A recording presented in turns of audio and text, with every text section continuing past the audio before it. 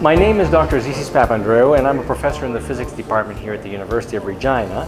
And today what we're talking about is a device called the PhytoPET, where PET stands for positron emission tomography, and this is the standard type scanning that you can see in hospitals for medical imaging for people. For the very first time, this is now applied to plants.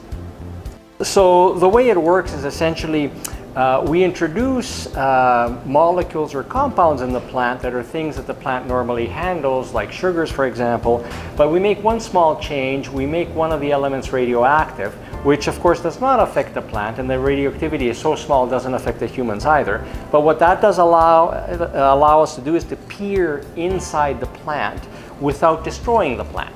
This is called non-invasive imaging and will tell us a lot about the physiology of the plant.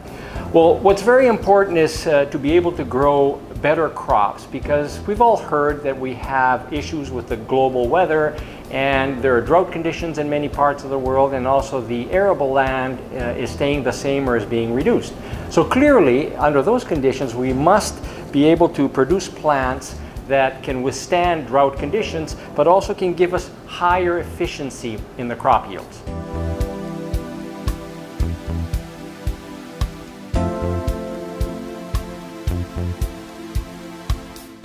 Traditional methods of studying this in agriculture involve understanding the interaction of the plant through its root system into the ground with the soil. So traditional methods involve taking the plant, destroying it, they're destructive methods, cutting it and counting it, which gives a lot of information, but what it does not give is the dynamic and the temporal evolution of what the plant is doing and how it's interacting with the soil.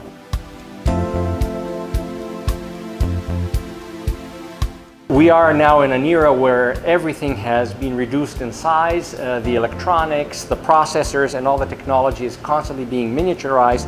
So what you see here is 4 detector heads. These are very complicated devices that are able to detect photons, or also particles of light, coming out of the plant. And those are produced in a site in the plant where a radioactive decay has taken part. These detectors detect them with high resolution and can project those particles back and reconstruct the site where that decay occurred in the plant.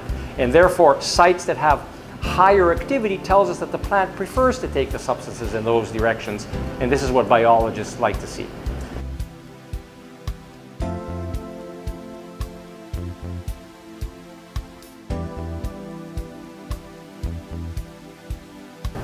This is very exciting because we have a chance here of becoming pioneers, both in Saskatchewan and also in Canada, in improving our agricultural practices, and particularly interacting with both the growers and the seed producers in producing better cultivars or better variants of the plants, or specifically targeted ones that can deal with environments where there's drought or pests and so forth. But particularly what I'm excited about is all the collaborations. I'm speaking with biologists, with plant scientists.